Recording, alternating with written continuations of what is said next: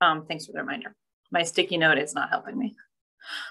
So yeah, so if you are a tag owner or an array owner that has uploaded data to the database, and we have gone through a data push. So like I said, by mid-May, you will receive an email that's kind of like a general email and telling you to go to your project page on the website to download your data extracts, which look like this. So you would go into your project page, open your data extraction file tab, and it will pull up a whole list. So this is for only an acoustic array project. So you have a couple different types of files. You have a qualified detection file, which is tags that have been matched to tags in the database. You have sentinel tags, which are like test tags of transmitters that have been detected from the database. And then you have unqualified detections, which are tags that your receiver picked up, but we don't know who the owner is yet because those tags have either yet been added to the database or are false detections. So a qualified one would look something like this, which you can't now see. So it gives you a whole slew of data, which OTN will be talking about tomorrow on how best to open these, because eventually Excel will not be the correct way because they're going to be huge files down the road. But you'll see your project's code. You'll see the date and time that that detection happened. You'll see the tag number, which was detected. And then you can scroll, you'll see who that detection belongs to. So you won't be getting species necessarily, so you won't know what animal this is, but you will have a contact named. So this tag belonged to Chuck Stentz. So you could send Chuck Stentz an email saying, hey, I see that I picked up some of your fish, could you tell me more about your project? And, what are you working on? I'm curious about what species I'm picking up, and so on and so forth. And then you'll see, so our projects within the ACT network sort of look like this. They're a proj and then a number. And then you'll see that this says fact.ncobia. So you know that those detections actually came from a fact-based project, or similarly, OTN project is an OTN based project. So that would be the type of extract you get for an array. Yeah, and I'll just note here too that one of the things we're working with RPS on is to change that project, like 57 or whatever it was, to actually say the project identification code, but that's been a quirk of the website we haven't quite solved yet. Yes, and then similarly, if you have a tag project, you would go for your data extract, you go to your project, which for you, it could be the exact same project. We just have ours separate. So again, data extraction files. Now this would be for tags. So you would get, it will say match detections and then the year. And you can pull up all of the detections of where your tag went from that year, which would look something like this. So you would see your project, what species from that project, and then you can tell which project detected it. So project 61, which is our circ array, detected this tag, and you can see that it was detected at the FACT network and which different projects that was. All the good information you'll want to know, but then if you keep scrolling, you will see a citation or contact information of people that own that array. So again, you could reach out to that group of people and work on a collaboration, or I can hook you up with them and give you some contact information if need be. So again, similar to what the other data extraction looked like. There is also a handy, I think I have kind of available, OTN has created a detection key that will be sort of integrated into the detection extracts in this next round, which basically defines everything for you so you can understand what all of those crazy columns are actually telling you if it's not clear. So that will be a helpful resource for you. Plus, you can always ask questions. Okay, so is there any more questions on like that aspect, sort of working backwards? And Kim, I just threw the link up for the OTN edition of that data extraction key. We just have it up on the website. I know you guys are going to have it soon, but. Cool. All right, so now we'll kind of start from the beginning. So when you want to upload data to the database, we have templates that we modeled from OTN, and that FACT uses something similar to upload your data to the website in like a concise manner that is uniform and helps sort of keep everything aligned, and then also corresponds to how you would perhaps analyze the data later on. Did anyone have any specific questions on like the data templates and how they work?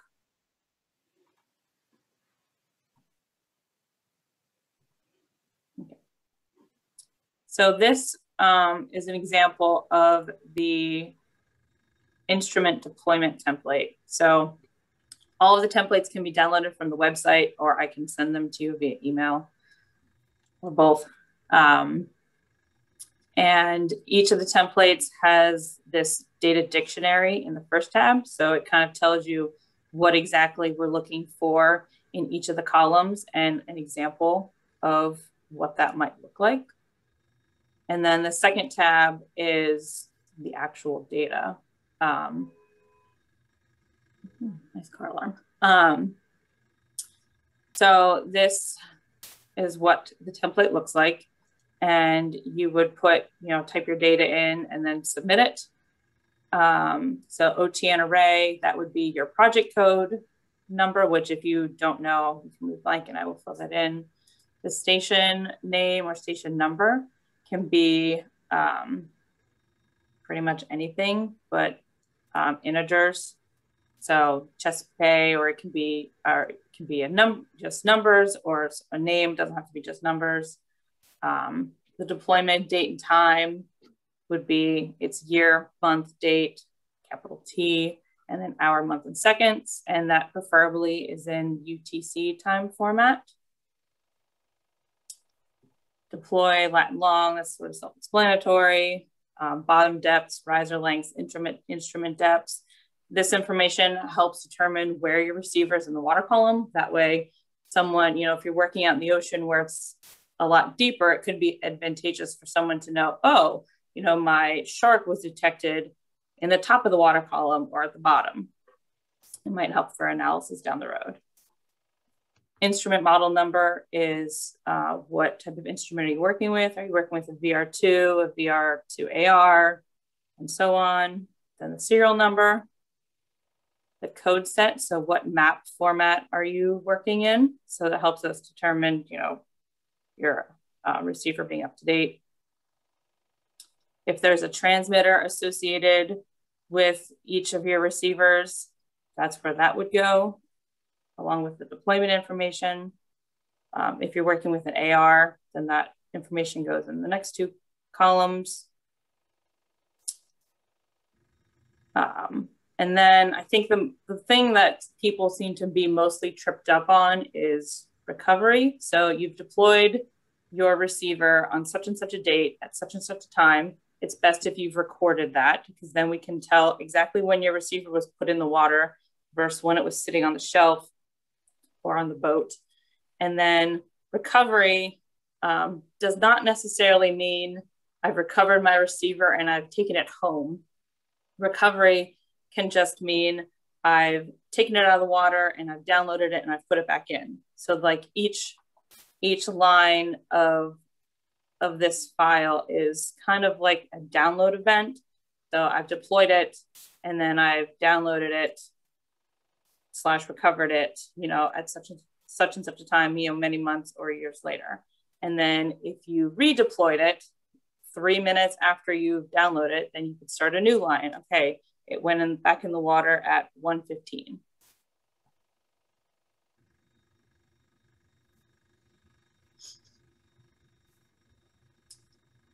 And then there's another column for download.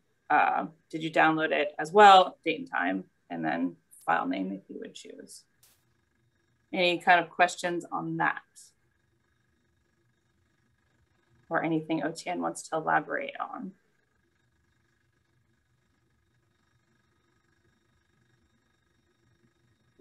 Okay. There was one question, Kim, about using the citations from the detection extracts. I don't know if once we can revisit that once they're happy with this. Okay.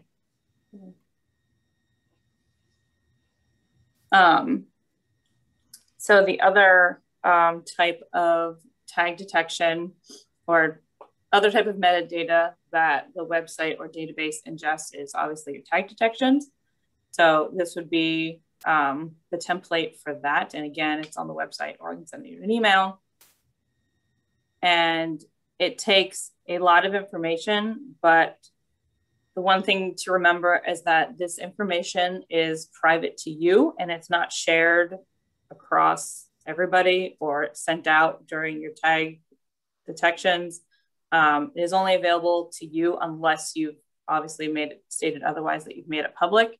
So even though it kind of seems like you're sharing everything, it's only meant as a record for you and to help you with a formatted, organized analysis later on. So it takes things like, type of tag, what company you've bought it from, serial numbers, serial number, and code spaces and code IDs are very important because it helps us distinguish when you have tags, when numbers kind of start repeating from, say, a novice, you can have it's identified by the serial number and code space rather than just having like one identifying number. It identifies by both. So it helps distinguish those if things ever start to overlap. Is it internal? What's the life of the tag? Who tagged it? Who owns it? That kind of is all very self-explanatory. Was it a hatchery fish or did you catch it in the wild? Where did it originate from potentially, or where did you catch it? Some length, weight data. Anything green is required for you to upload to an extent. So the text in white is not necessary, but it is, if you do those things, it's helpful for you to have, then you'll have everything in one place rather than kind of scattered all over your desktop and computer. Where did you release it? And that harvest date just means if you tagged a fish in May, but then you recaptured it in June, removed the tag, and then decided, oh, well, there's still 2 years left on this tag, I'm going to reuse it, then you would want to put the date that tag was harvested before you reused it. That way we can figure out, oh, it was this tag was no longer in this striped bass, now it was in a sturgeon or something like that. And lots of other data you can add in. Most of this is pretty self-explanatory. Kim, can you address something? If we use a test tag, does that get incorporated into your database? We had one out for a few weeks and we plan on putting more out, to get range tests done? It does, yes. Those would go on the deployment data form. So we would want to know information about the tag and then when and where that tag was placed, and then when and where, when it was then pulled back out. But it wouldn't be associated with a species. It would just be, a fixed location. It's not moving around. Right. Right. So you would want to put it on the instrument deployment metadata form. So similar to kind of treating it like it was a receiver in a way. If that makes sense. Yeah, and Joe, that way, like if your wave glider cruises over that site while you have that test tag deployed, it'll be able to match those things as well. Like it'll know if I don't know, Naomi's looking at me like I'm crazy, but but you know, so that'll help your wave glider know that that was not a fish tag, it was a sentinel tag. Right. That's we've already had that situation. It went over our receivers, our AR receivers, and so those aren't fish; those are so tags on the receivers. So for your AR, you would just from the sticker on the AR, you'd write down the transmitter value in that transmitter column that I think Kim has on line 17 there. Right. If it was a separate tag, like a V16 or a V9 or whatever, then you would want to put in that model because it's separate. But if it's integrated into the receiver, like an AR or a TX, then you can just put in the transmitter value, but like the full value with the code space and everything. Yeah, this is tricky. Okay, we'll make sure. I think that we've already done it that way. I'll confirm with Caitlin, who's there.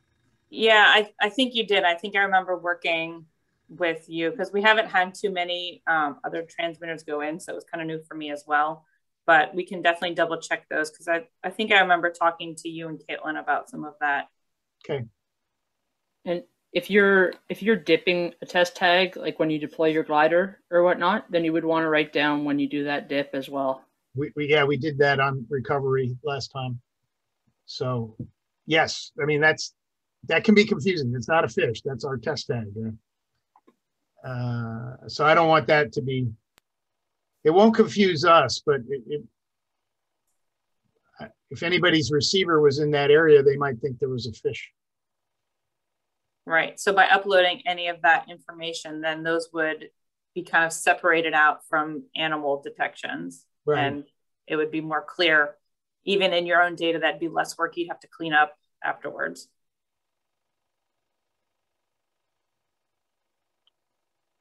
So that was a good question. And is there any other? Well, there's another form for gliders, and I used it this time, and I hope I did it right. But you've got a glider deployment lat long, and then you have a separate telemetry file, right? Yes. For glider. And then, yes. and then we got a receiver on the glider that has its own tag detections, which we download at the end of the mission, and they have a time stamp that you have to somehow marry to the telemetry data. And I'm just wondering, in our wave glider, we get a different kind of data form downloaded that has the exact time that the tag was detected and the exact lat long when it was detected. But I don't think that's going to be possible with the way you have the data forms for gliders, because you're going to only know the time the tag was detected from the receiver in UTC, but the lat long of the wave glider will be, somewhere different at the time of detection. You'll have a time before or after, or a location before or after the tag detection, but not necessarily at the tag detection. Does that make sense? Yes. Maybe I'll let Naomi. I saw Ryan was on, but I don't know if he still is. So, Joe, we have a method, we call it active tracking, where we take the telemetry file and the receiver file, and we're able to link those up and create essentially temporary stations every time there's a detection by your mobile device, whether it's a glider or a boat that's doing a float or a number of similar scenarios. Every time there's a detection, we're able to create a station for that detection point, because it's the same as with the receiver, that the detection is happening at the location of the receiver, whether it's on a glider or on a mooring. And then we have the times linked together from both the receiver and the, let's say, the glider telemetry file. And so the detection extract that is returned has those times linked together. Okay, that's kind of what we were doing ourselves, but you have that built into your, what do you call it, extraction? Into the process. Extraction reports. Is that right? Yeah, that's correct. Yeah. Okay. So, because one of the things we just encountered is we changed the telemetry rate on our wave glider while it was at sea to save power. So sometimes it was every 5 minutes. That's the sort of default, but then you can change it to every 20 minutes or whatever if you're trying to save battery power. And thus you don't know, the wave glider is not always you're not getting a telemetry report every 5 minutes, you're getting it every 20 minutes. So yeah, if a detection happens during that time, you have to adjust for that. But it sounds to me like you haven't figured out. So I think that falls into the same kind of idea as there being like a sphere or a cylinder of detection, where the tag is within the range of the receiver. It's not necessarily right immediately beside the receiver. It's just somewhere within the range, right? Right. So there is that margin of error that falls into everything that we're doing with acoustic telemetry. Right. And so unless your glider is moving at an incredible rate, if it's on a powerboat or something, this would become an issue with your telemetry rate. But I think that probably is handled by that assumed variability in the location of the tag, right? Yeah. Yeah, I think so. I mean, I think basically you're just interpolating between positions of the telemetry file using the timestamp.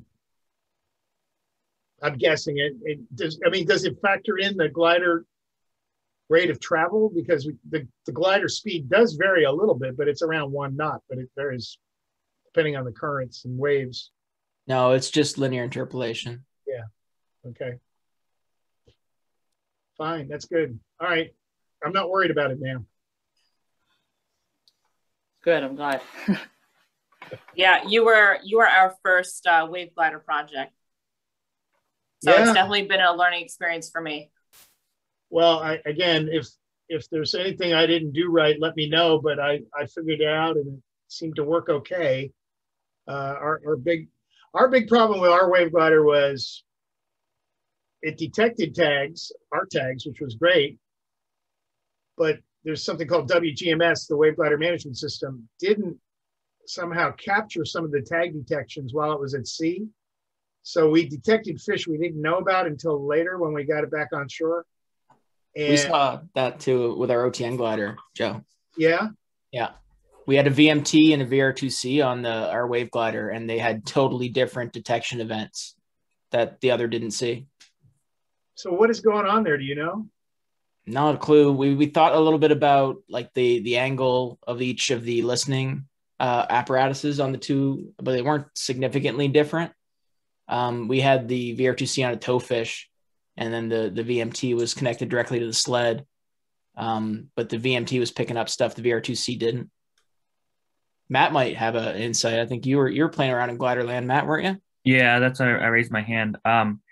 So there's a paper out that we published. Matt Oliver was the lead, and I'll put the citation in the chat once I dig it up. But we looked at comparisons between a VMT and the integrated VR2Cs, both top and bottom, and found there was differences. And I think what we found was that there was a donut effect for the VR2Cs where the VMT maybe was more sensitive to closer fish, and the tags that were too close kind of overpowered, and there may have been some kind of echo or something going on for the VR2Cs. But there was differences on our Slocum as well, and we also talk about some environmental parameters that may have affected it with that as well. I'll put that in the chat. I think I found it, but you correct me if I'm wrong. That looks right. Yeah, that's it. Now I'm going to have to read it and find out what we saw too. I hadn't had a chance to read it through yet, Matt. Thanks. Yeah, it was interesting. We didn't expect it, and we took some opportunity. And so we also, in that, if you don't want to read it just for the highlights, we put a transmitter on one glider, and we're listening for it on the other glider, right? So we had two gliders, so we had an exact known location for each, the receiver and the transmitter, which is kind of rare if you have like a moving animal, you don't really know where it is. So that's a little teaser. So I encourage everybody to read it, I guess. That sounds like a solid week of field work there. That'd be a lot of fun. I used to be a glider guy in the past life, but I moved on before this thing came out. So yeah, I pulled it up and I'm going to read it. It's interesting. Our problem is a little bit different though, and I'm not sure I made it clear, but we have a VR2C receiver on the sled, on the glider sub, and it's recording tags. I mean, it's got an internal storage, right? But it doesn't get transmitted via WGMS in every case. That's what I was kind of. That's you got to be really super careful with that. And we dealt with that with Vemco originally when it was Vemco. If it depends on when it's pulled and when the power is cycled to the instrument. Mm-hmm. So if you have the polling rate set at 30 minutes, but the power is cut off at 20 minutes, you may lose 20 minutes of detections if you have a power cycle. And we, unfortunately, early on had to power cycle our science bay, including our VR2,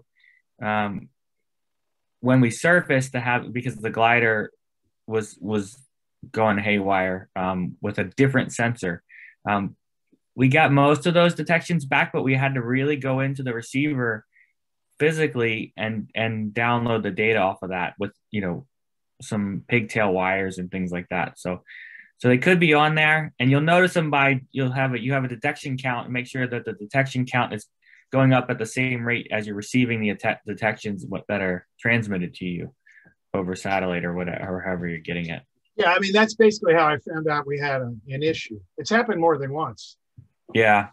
And, our wave glider is, I guess you're talking about a Slocum or some other buoyancy glider, because ours, I don't know that there's any way I can change the polling cycle or the power cycle on our wave glider. I brought this up and I put in a ticket to Liquid Robotics, and they haven't figured it out either. They think it's Vemco's problem, and Vemco says it's Liquid Robotics' problem. But it's something like what you're describing in the wave glider situation, where the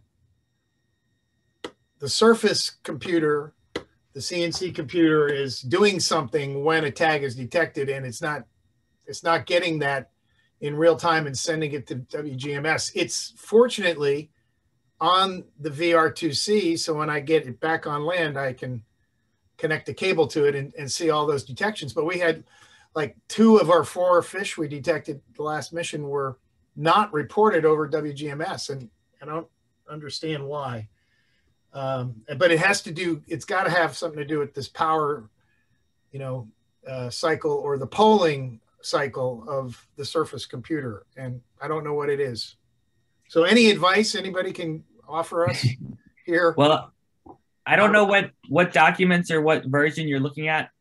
We were doing this way back in 2013 to 2014, and I know everything's been updated since then. But also Innovasi has the new, right? They have a new cabled receiver that's not the VR2C. It's I forget what it's called. So that may serve and function differently as well. But if you want that, you're gonna have to pay for it, I guess, right? We're in the middle of integration engineering tests for that. I think we've ordered one. So don't let them charge you for it. So we'll let you know how we go, I guess, with that. I haven't looked in on that in a minute, but I can maybe ping someone right now to find out if there's any big snags. That's good. I'm hoping if I can get funding, put one of those on a Remus vehicle.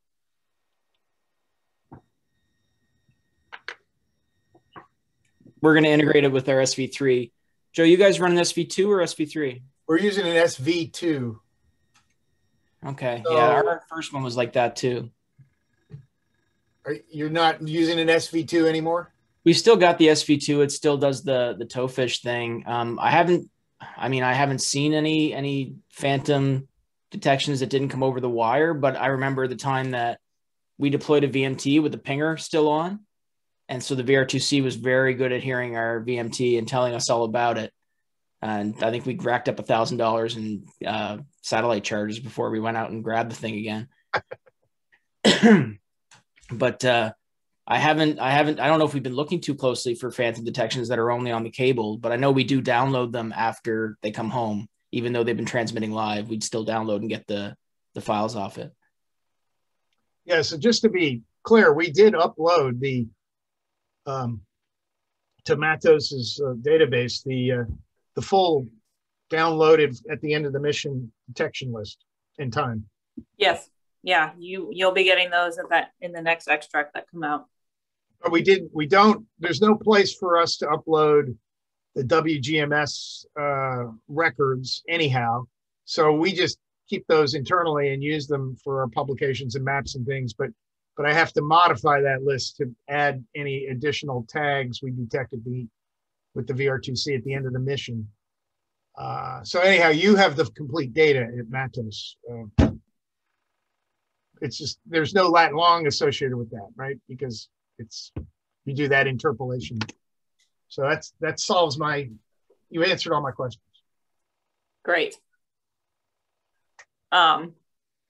Yeah, so the takeaway from that conversation is that we do take glider data, wave and or slocum. For anybody else out there that is using wave or slocum gliders, they can get uploaded to the website and go into the database and come out in your data extractions like your other receivers. So that is also happening. We have about 30 minutes or so left. So I will show you kind of more like the website and what's happening on there for those that haven't really worked with it yet. So when you go to the website, this is what you're seeing, and I'm not logged in. So we can look at what we were talking about earlier with projects that are public versus non-public. We'll see how long this loads. Well, so currently what you're looking at are all of the receivers in the whole database that have public access. So there's actually quite a few of them. So you can click on the receiver and you can find some very basic. So as a person in the general world who is not a user, can click on them and see some basic information and have some contact information about the receiver. And you can only zoom in so far. So you wouldn't actually get to see like the actual pinpointed location of them. So this would be if you are not a database user, and what you would get if you were a researcher who released their data to the public. But then if you logged in, Kim, or if you need Kim, can you go back to that just for a second? Sorry. So for public tags, so this is one of the things we're working on RPS to improve, just so you all are aware. Can you click on the tag thing, Kim? So right now, if a tag is public, you have to kind of know what its number is to see it, which is a total pain in the butt. You don't get information about what project it's associated with or anything. So we're working with RPS to have a similar list to the receiver list, so that you'll be able to show the tag locations by project at sometime in the future. But we're going to try to make that look similar to the way the receivers show.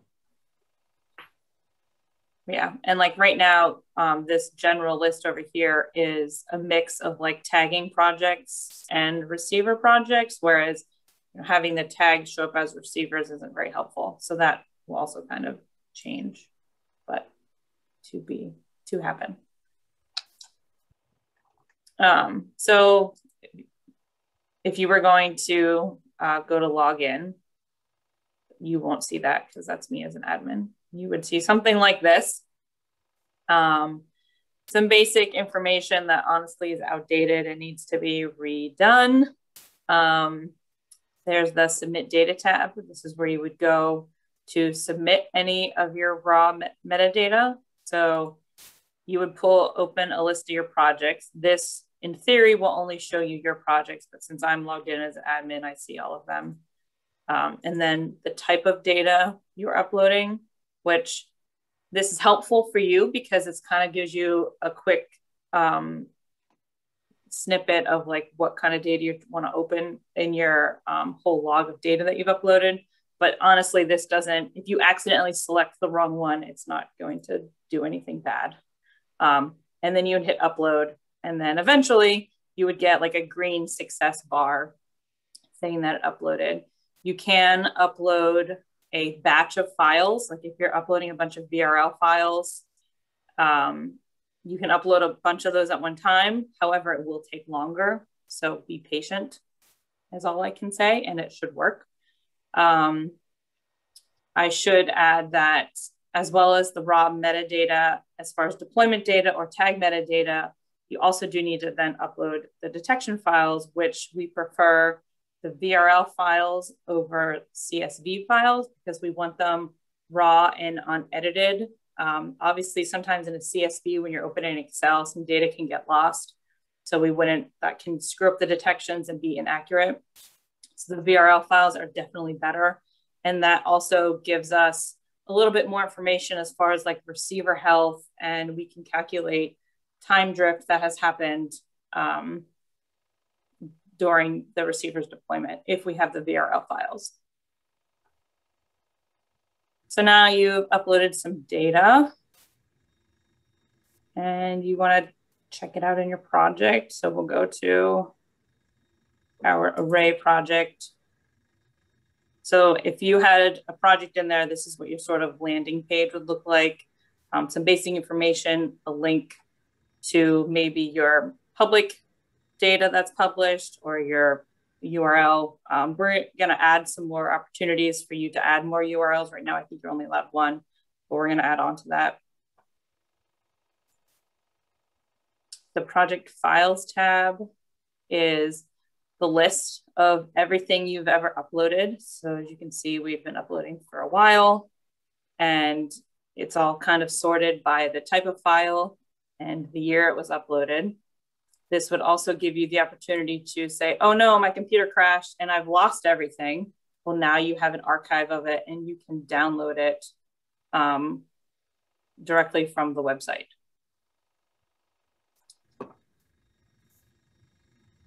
And this works either tag data or receiver data. It doesn't matter. They all work the same. And as I talked about earlier, detection extracts are located in the next tab, and receiver or tag, again, is a list.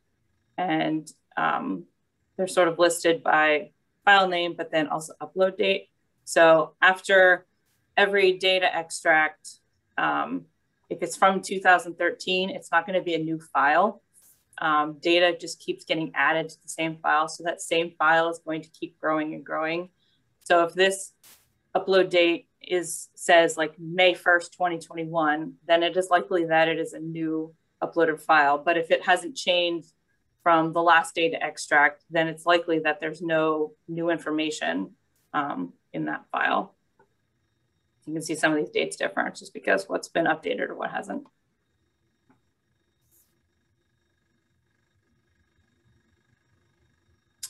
To edit your project is fairly straightforward.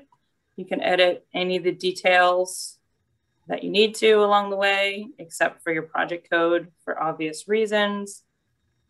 And then we get into the project permissions. So in this project, these are specific people that have been allowed access. And you can see that you can allow different people, different details. So you could allow someone to only edit project details or only submit data or only download data or able to do everything. So that is where you would go in to do that.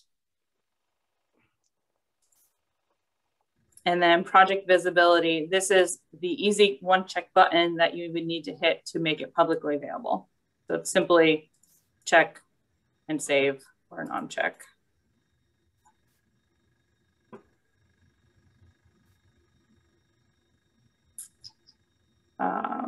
Any of those kinds of questions? I think I saw the chat growing as I was reading or talking. Just more glider questions. Okay, that's fine. I'm not good with those answers. I'm learning about that stuff.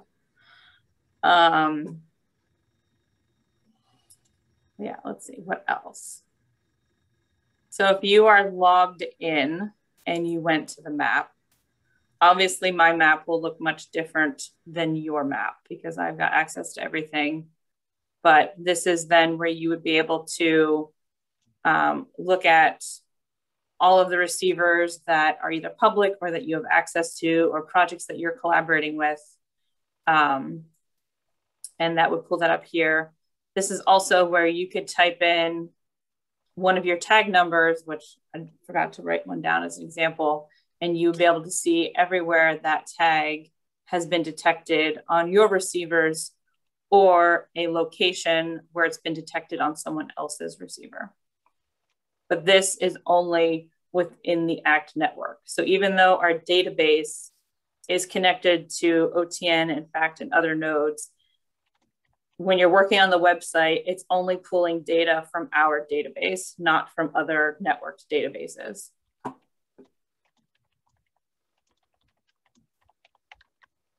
Similarly, there's a search feature. So if you wanted to take a quick look to see if your tags were anywhere, you could select some dates, put in a list of tag codes, and search, and it would bring you up, I think, an Excel file or a CSV file to download, and then that would give you a whole list of detections, again, getting pulled out of the database, our database, not FACT or OTN databases, only the ACT database. But it can be a quick reference if you're working on something or need to create a report real quick and you know you've uploaded data for a while, that's something that you could be able to do. Kim, there's a question there from Patrick McGrath. How soon after I upload a VRL will it show up under my project files? Is that with the data push or is it sooner? It will be automatically. So I can show you my side of side of things. So as an admin, when you upload a file, I will get a list like this. So you can see Caitlin had uploaded a file back in March. So that is when, this is the part where you upload to this website, and then I download from the website and then run it through some QA/QC scripts and then put it into the database. So at this stage, your file is not yet in the database, but it's kind of in this like holding pattern. So at this point, you would still be able, once you've uploaded it, you would still be able to see it in your record of files. It is just that I haven't processed it into the database so far.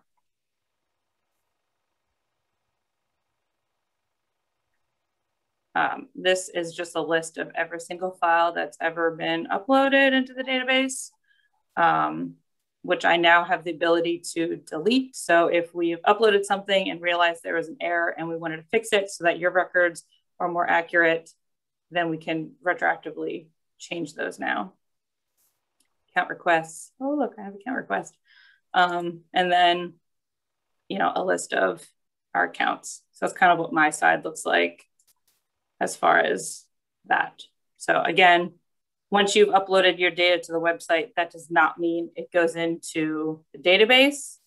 And you can, again, see your files right away in your record, but you will not be able to see your receivers or tags on a map until I've put it in the database, because the website pulls from the database. If that answers multiple questions. Anything else?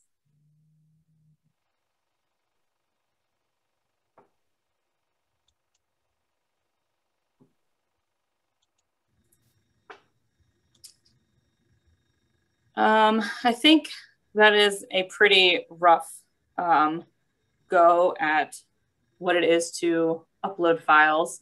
So is there anything else that people want to talk about?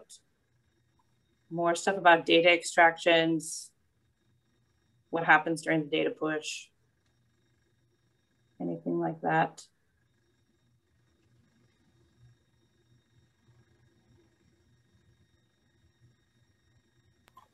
Naomi, is there anything else you think that I've missed on?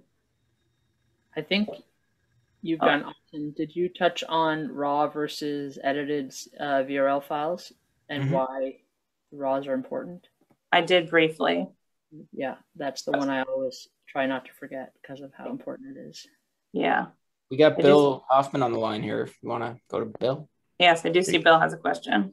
Hey, Kim, quick question on the data extraction files. So the unqualified detections in the past with the, with the old act, with the Dropbox, if we had unknown detections, we would take the VRL, send them to Vemco, and they would find the people that owned them, and then we'd go through email and get them the data.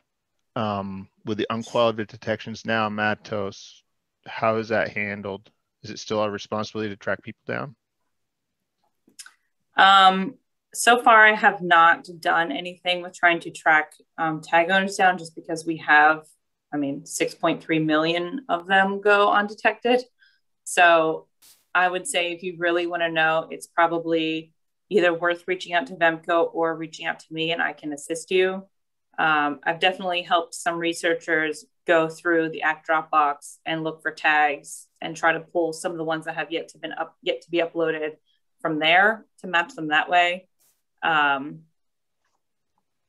So I guess you can ask me and we can discuss it. Okay. But yeah, I'm hopeful that if there's a researcher out there that's not a part of MATOS or ACT and they're looking for their data, they'll figure out how to get here eventually, and then they'll get their data.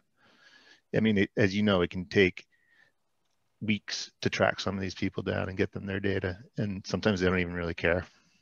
Definitely. Yeah, I would say sort of my approach to getting tags into this database has been, such and such a project has uploaded data and has a bunch of unqualified tags. So then I've looked at that list, went to the ACT Dropbox. Oh, they're so-and-so's tags.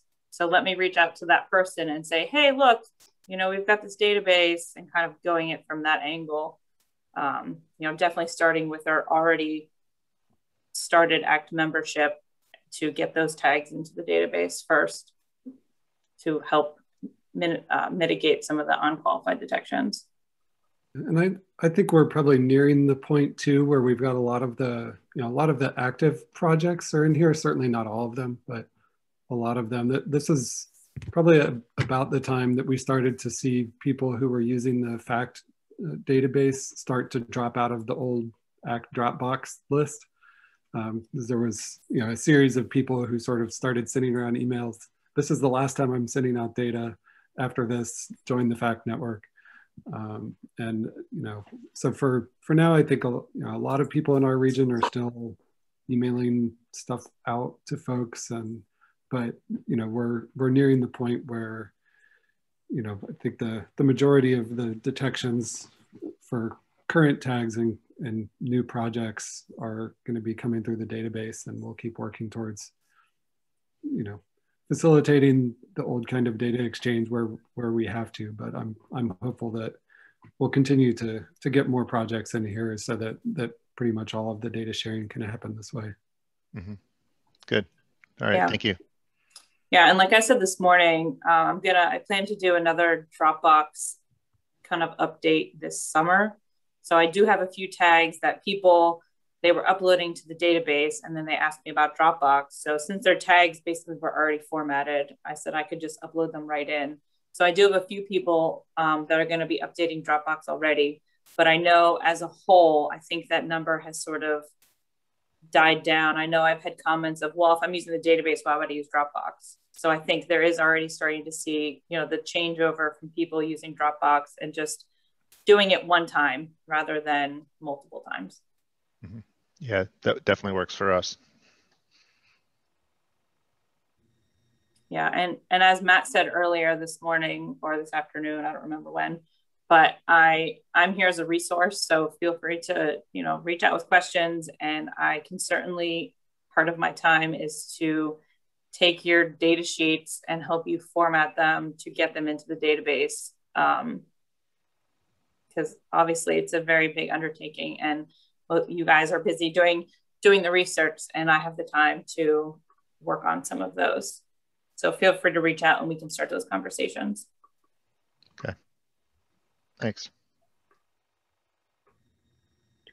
And I think that, that goes certainly for other folks too. And, what we're part of the approach to that has been trying to, if you have been doing telemetry work for a long time, we're trying to get active tags in first as the top priority, or new projects, and then can start to work through the backlog of the history of your tagging efforts. But, towards the question about, do we have to keep doing it the old way and do it this way? We're trying to prioritize getting everyone's current projects up and running in this system, and then we can go back and add in some of the legacy stuff as time allows.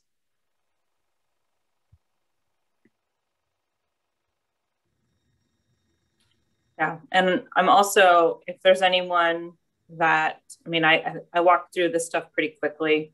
So if there's anyone that, either you personally or somebody that wants some help, I can certainly set up some one-on-one time, and we can, do a Zoom or Teams or however your preferred platform is, and we can walk through some of this stuff one-on-one.